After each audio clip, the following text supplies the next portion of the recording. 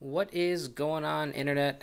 Lou here, and I'm going to be giving you guys a brief overview of ElementaryOS Luna, kind of my thoughts and opinions on the project, where I see it going, and my experience so far. So, right now I'm running a daily build. This is from October 8th of Luna, and it's modified to my liking.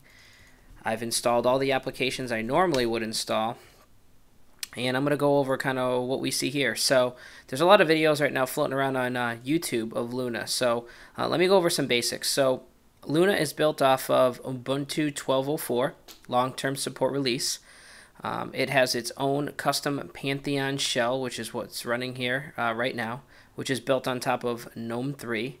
And there's a lot of really unique features of Luna. So right now, this is your application launcher or application menu. It is called Wing Panel. So you can break things down here by category. You can scroll through them one page at a time, or you can do a search like that.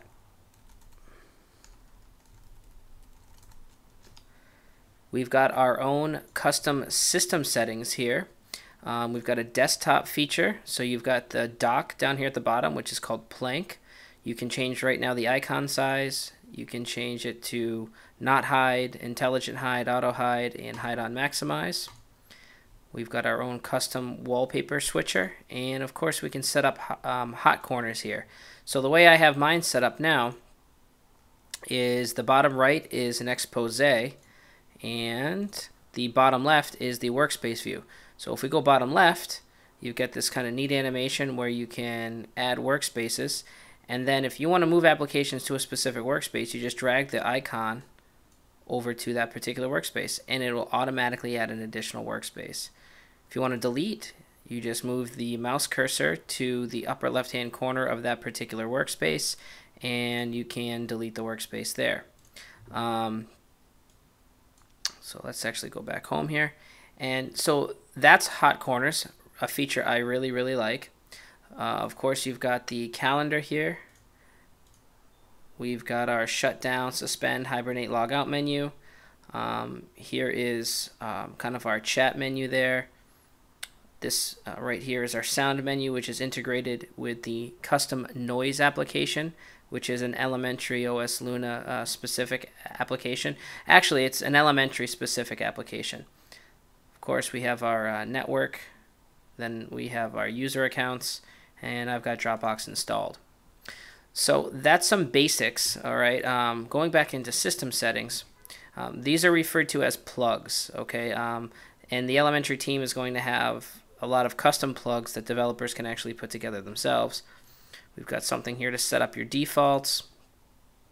We already reviewed the desktop plug there. We've got a privacy plug, which is kind of an Ubuntu specific feature. And then your other basics. As you can see here, we won't go over them all. Now, why I think ElementaryOS Luna is probably the most unique Linux desktop out there right now, and I think it's doing something that Linux desktops should have done a very long time ago, and that's develop a core set of applications. Here we have an elementary specific text editor called Scratch. Then of course we've got Noise, which is their music player. Very nice. Again, what I love about Elementary is their focus on the aesthetic. Everything looks great. We've got Geary, which is the mail application. Maya, which is the calendar app. Of course, we have the ever popular Midori browser. Nice, lightweight, fast browser. And there are some other applications actually that aren't here that Elementary still has. So if we go to ElementaryOS,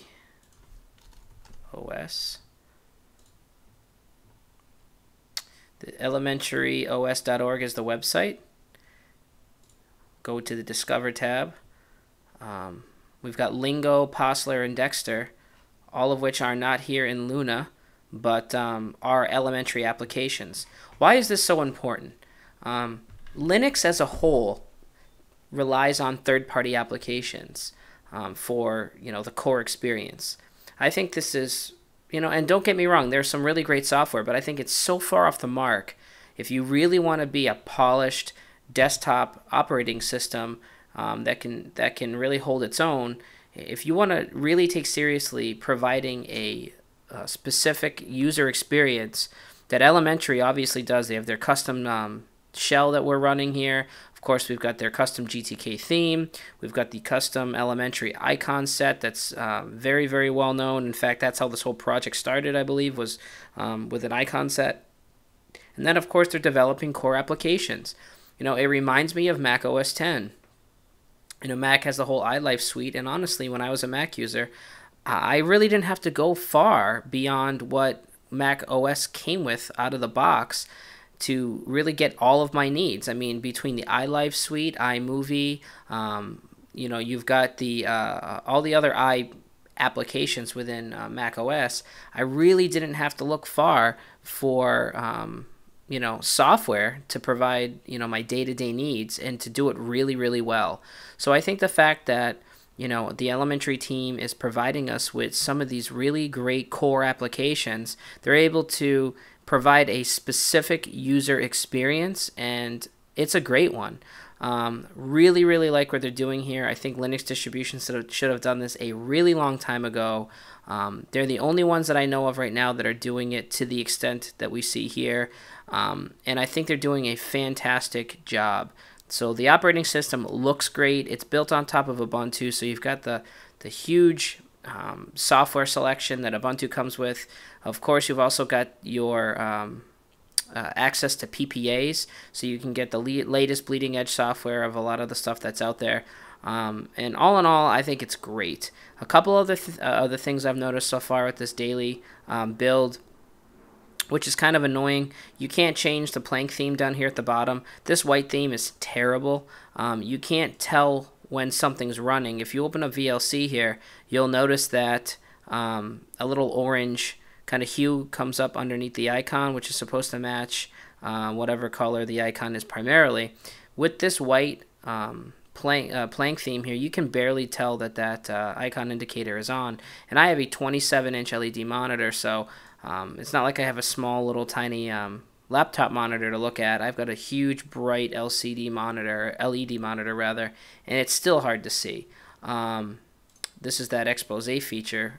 Beautiful smooth animations. So anyway, the Plank theme definitely kind of sucks as of right now. I'm sure it's just a minor glitch. I actually in earlier builds was able to change the Plank theme. I prefer the Pantheon theme. But that's that. The other thing here is, if you notice, like the wing panel background is white, and you've got all of these submenus are also white or gray, and then you've got this transparent black, semi-transparent black bar up at the top there, and then of course you've got the white or gray theme down here at the bottom for Plank. I think there's just a disconnect there. I think they should really make this more of like a transparent gray color as opposed to the black. It just doesn't seem to fit with the color scheme of everything else, and that's something that I really hope that that they fix. Also, what I really like now, of course, if anyone's following kind of the progression of where GNOME is going, Nautilus is being stripped down to basically nothing. This is Files. I should have also mentioned Files in Core Applications, which is Elementary's own custom file explorer, essentially.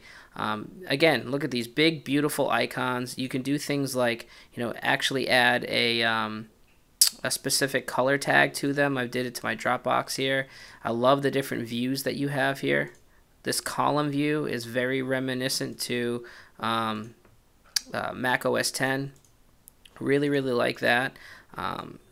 Just really enjoying it. I like Files. I think it's going in a good direction. Better, more so than Nautilus is, again, being stripped of features. For some reason, people think that removing features is actually adding features. I'm not quite sure what that's all about, but, not enjoying it whatsoever. My biggest gripe with Elementary, by far, is the slow releases. I mean, I think this release has been outstanding now for well over a year and a half. Jupyter is really old. I believe actually Jupyter is based on 10.04. I could be wrong. Let me see, does it say here? But anyway, it just takes these guys forever, and they don't have a release schedule like Ubuntu does. If they would just come out with a release schedule, I think I would really enjoy the project a lot more. I'm the kind of guy who likes to have the latest and greatest of things. So the fact that they don't have a release schedule kind of stinks. And again, it feels like Luna's been, I think this was originally supposed to be based off of 11.04, and here we are days away from the release of 12.10. It just takes forever for these guys to put work out. And, I know their kind of mentality is it's got to get released when it's ready. But, God, it's taken forever for this to be ready. And if they honestly want to be a relevant desktop, they need to have somewhat of a reasonable release cycle. Once a year at minimum. I know Ubuntu does every 6 months. I'm not saying do every 6 months. But at least once a year. All the other major OSs do usually something once a year. I think once a year would be great. If they want to actually, build off of long-term support releases, which is, I'm a huge fan, bring something, have a release ready for 13.04. But, just having these huge spans of time in between releases definitely kind of stinks. So if they can get some of these aesthetic issues worked out, be able to get the theme here for Plank to be changed, also get some more options for the dock. For the sake of the review, I left Plank installed, but I normally run Docky, which is actually what, as you can see here, Jupyter uses. It's got way more options, and it's much, much more feature rich. So I still keep with the Plank theme, or the dock theme anyway, and use it as a main application launcher, but I just go for Docky because it's much more feature rich. And Plank is very, very stripped down and basic. So I would hope they're not kind of taking that, trend right now that says removing features is adding features, and they add some, some more options here to Plank. That would be really nice. But all in all, I really, really enjoy ElementaryOS Luna. It's very quick. Just to give you guys an idea, I'll just start launching some applications. Now, I mean, full disclosure, I am running a really beefy system.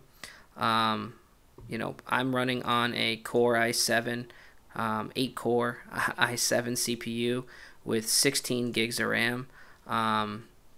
So, things are going to and also I'm running it off of an SSD, so things are going to open very quickly, but still everything is just so smooth.